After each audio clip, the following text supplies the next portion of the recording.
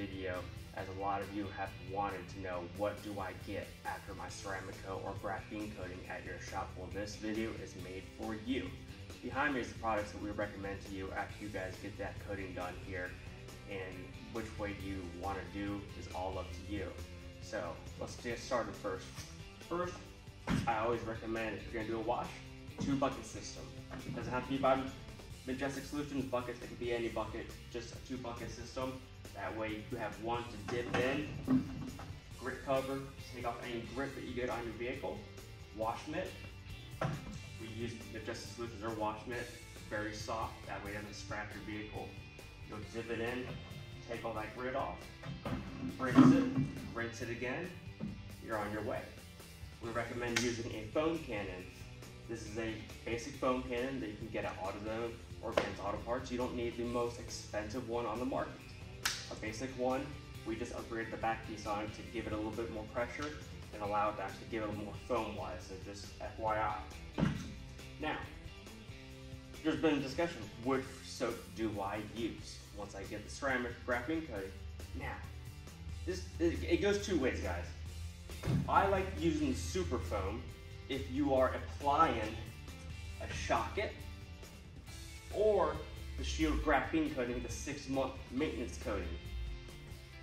If you're gonna be doing this or that, the super foam is the way to go. It just gets the dirt off, makes it nice and clean, no streaking when you apply these two. That one for graphene, this one for your ceramics. Now, if you're not applying this or that, I recommend doing the ceramic wash. This has the SiO2 that you need in it. This will give you the ceramic properties just like these two. This is a very quick wash, takes me 30 minutes to do.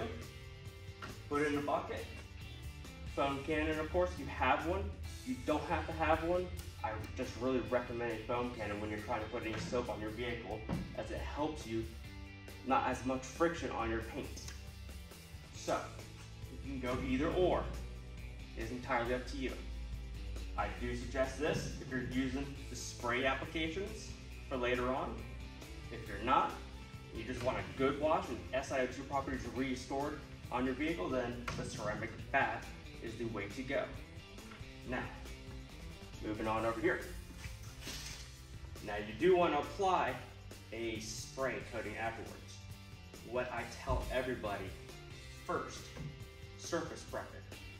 Get that prep surface nice and clean using Majestic's white cloths. These are scratch proof, micro scratch proof, okay? I've had customers get towels from other places. Cheap is not the way to go for towels. The more expensive, make sure that there's no micro scratches.